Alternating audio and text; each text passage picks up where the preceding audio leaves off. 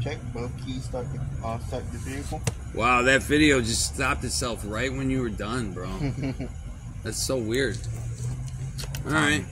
And then this third key right here, this will not start the car. Only the one that has the plastic heads on them will.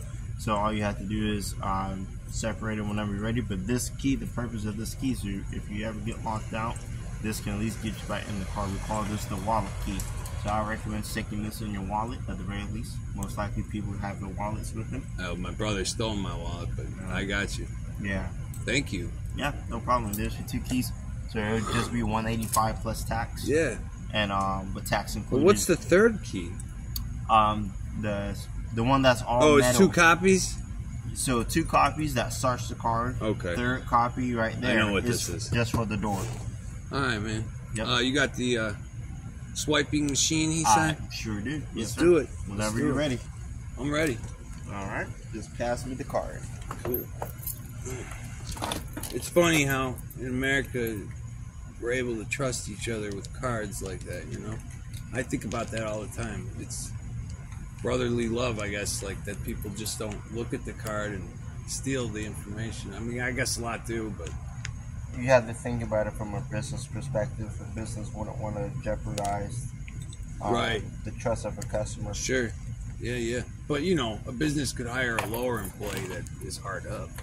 That's awesome. Like, I used to think about it when I was a waiter, and I'd be like, man, if I was a scumbag, this would be easy as hell to rip these people out. But I never did, obviously. Yeah. That's the way this world is. Some people have good hearts and some people don't. Well, I was born with a bad heart, but I'm not bad-hearted. Right. I got it.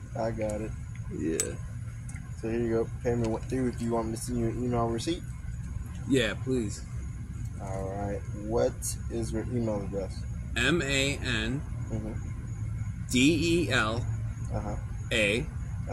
MAN 2016 at gmail.com. Let me confirm I have the spelling correctly. I have MANDELA MAN 2016 at Gmail. Correct. I'm all about that Mandela effect. You know about that? I want to say I heard the term before, but I'm not too keen on real. It's real business, man. Real serious business. You know, you look it up on Google, that first result's going to tell you people are misremembering things. But hey, man, like I have it all written down. I have all the memories saved. It's like Oscar Mayer, right?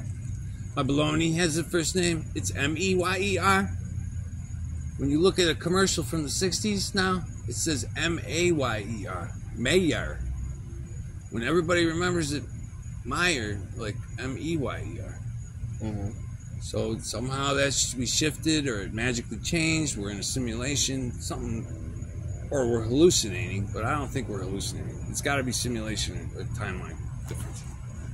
There's history that's changed, continents that have kind of shifted, and physical things that have moved. Bible passages changed.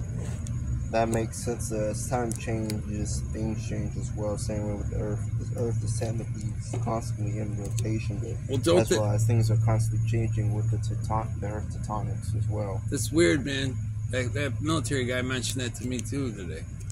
He said, "How do you think the Earth spins?" or something like that. I said, "Well, I believe it's flat, so maybe the heavens is spinning and we're standing still out, but I don't know. You know? It probably is that it's spinning, but it's flat." Okay. Yes, sir. But you're all set. I just forget what I was going to say there, but something important. I don't know. Oh, they always called the Bible the living word. I never really understood that until it started changing. It's like, oh, it is living. It's the age of Aquarius now. God's changing the message a little bit. He's a little more soft on like gays and lesbians and things like that. Now it's not as harsh. Like, don't stone them to death anymore. But yeah, real weird, bro. Yeah. Like he's talking about in some passage, I forget which one, but it's saying a man lays with another man, and it doesn't say anything bad about it anymore. It's real weird. Yeah. All right, man. I'm a cross-dresser too, so I went to the university like that. You can check that out on the page too, man. Pretty interesting. I met the producer or somebody that worked on Oppenheimer. And when we were coming down in the car, my brother goes, "Wouldn't it be weird if they made a shirt with my tattoo, which is the Triforce from Legend of Zelda, and gave it to me?" Sure enough, they did when we got there. Oh, wow. Fucking weird, bro. Yeah. They must have been listening through the phone. I mean, everyone listens to the phone. And I said, "Wouldn't it be weird if we met Christopher Nolan?" Well, have a blessed day, man. They didn't have Christopher Nolan there, but they sure had the next best thing, guy who worked on Oppenheimer. Yeah. I got to shake his hand and everything, man. It's fucking, I don't know what's going on, but I think I do. Okay. It's revolution time, man. Time for a big change in this world. All right, Mark. I appreciate everything, man. Yeah, no problem. You stay safe. The water, most of all, actually. Thank you, man. God provides, man. Yeah, he does. Amen. Amen Ra, Amen Moon, and all the Amens. Thanks, man. Take care. All right.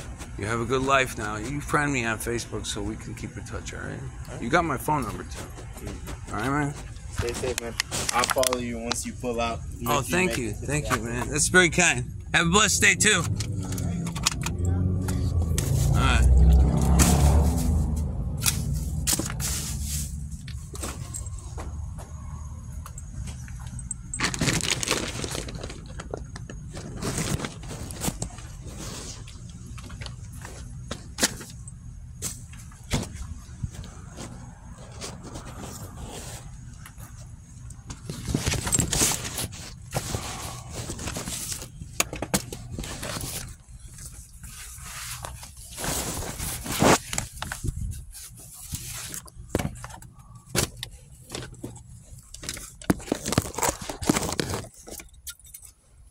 Success.